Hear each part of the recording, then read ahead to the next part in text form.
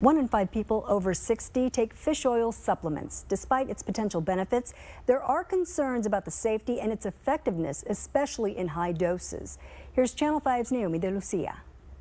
Fish oil supplements, long touted for their omega-3 fatty acids and claimed health benefits, are under scrutiny as researchers uncover potential risk associated with their usage. For individuals that are already meeting the recommended daily allowance, there's no evidence that more is better, even for bone health or fracture reduction, and that we shouldn't be pushing individuals to be taking more beyond the recommended daily allowance. A 2021 study linked high doses of fish oil to an increased risk of atrial fibrillation and stroke, particularly in individuals taking statins. Furthermore, concerns have been raised about its potential impact on heart attacks and death.